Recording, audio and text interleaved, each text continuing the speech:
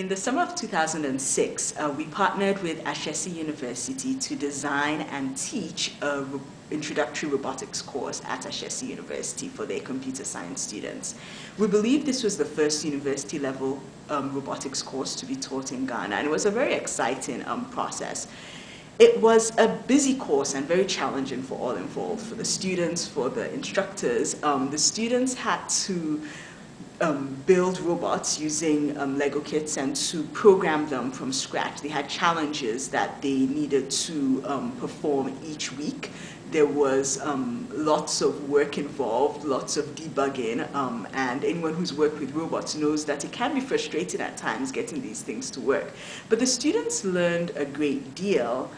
However, I don't think either the students or myself really had an appreciation for how far they had come until the end of the semester.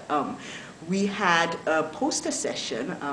The goal of this was to share the work and the projects the students had done with the rest of the university community. And I think the students saw it as, something they needed to do because it was part of their grade.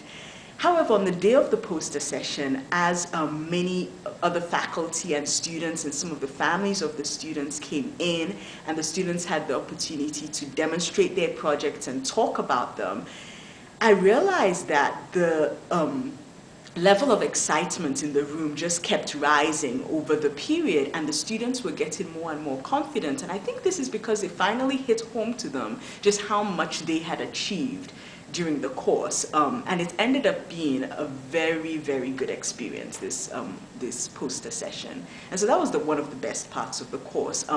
And for me, it became an even better day when at the end of the day, one of the students came up to me and said, I always used to be scared when I had to do these sorts of projects, but now I have more confidence. And to me, that summarized part of the goal of what the entire course was about.